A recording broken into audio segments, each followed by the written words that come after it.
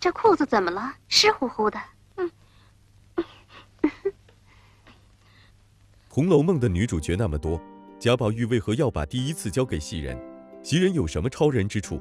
这么安排又有什么意思？《红楼梦》中提到，贾宝玉在梦中来到了太虚幻境，接着一醒来他就和袭人发生了关系，这一事件也就意味着他已成年。那么很多人都好奇对象为何是袭人呢？第6回中，宝玉睡完午觉起来喝了2口汤，午睡起来喝汤是贾府的传统。就在袭人帮宝玉整理衣服的时候，他很快就发现了宝玉的小帐篷。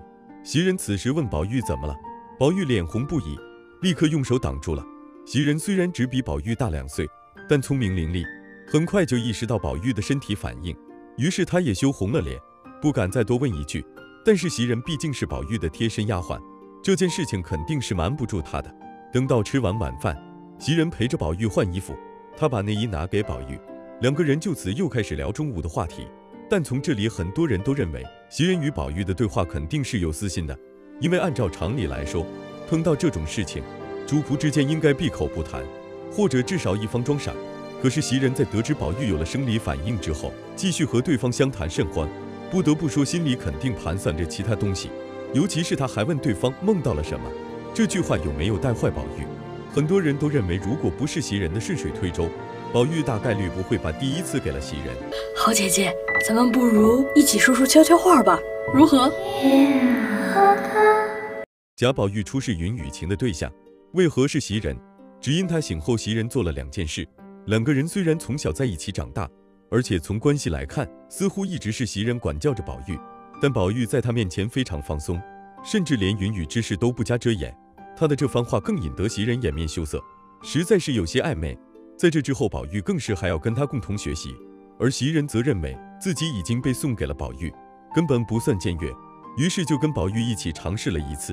书中用柔媚娇俏来形容袭人，表明虽然袭人尚未出柜，但她的神态举止还是非常吸引宝玉。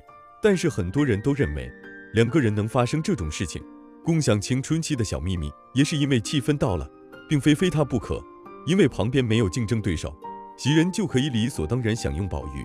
按理来说，一个丫鬟是万万不可用柔媚来形容的，但袭人却不声不响把所有的事情都做完了。宝玉刚学会云雨之术，身边正好缺一个实验对象，此时的袭人可以说是天时地利人和，知道了宝玉的秘密，又会对他百依百顺，哪个男人会拒绝这样的好处呢？对于宝玉来说，袭人是可有可无的可替代品，但对于袭人来说，宝玉是他要跳上1级的不可多得的台阶。对于身份底下的丫鬟来说，跟主人发生关系是再好不过的事情，因为只有这样才有可能实现阶级跃升，才有可能让自己一步登天。当时的宝玉按照猜测应该只有10多岁，袭人的行为恐怕有些太心急了。袭人就是因为在贾母身边服侍多年才深得信任，被派送到宝玉身边。这件事你可千万别告诉别人。你做梦梦见什么了？没想到这样一个看起来温顺的丫鬟，竟然心里还藏着这么深的心思。原文中宝玉遂强袭人共赴云雨，这个强虽然暗示袭人的心思并未是主动的，是甘愿的，但因为是宝玉的要求，袭人就必须要满足。此时的袭人已经15岁了，正适合谈婚论嫁。袭人并不是贾府的亲生丫鬟，而是被买来的。如果再被亲生父母赎回去嫁人，依照贾府的宽容作风也不会强迫对方。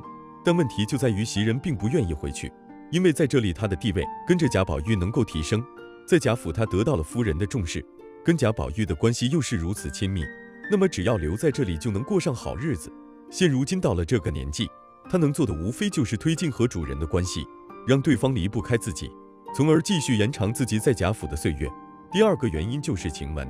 前80回中，大家对于晴雯的印象总是伶牙俐齿、心高气傲、懒散成性的丫鬟，但她有一个关键的技巧，慧针现活，而且贾母也明确表是要培养她在宝玉身边做姨娘。为了和对方抢占编制，袭人也要用力一搏，而献身宝玉就是最高效的做法。而最致命的则还是袭人自命不凡，丫鬟们都要分3、6、9等，袭人也不例外。凭借和宝玉的关系，她能享受到大家的羡慕和簇拥，但面对不稳定的形势，她就要拼命讨好主人，为自己的身份增添光彩。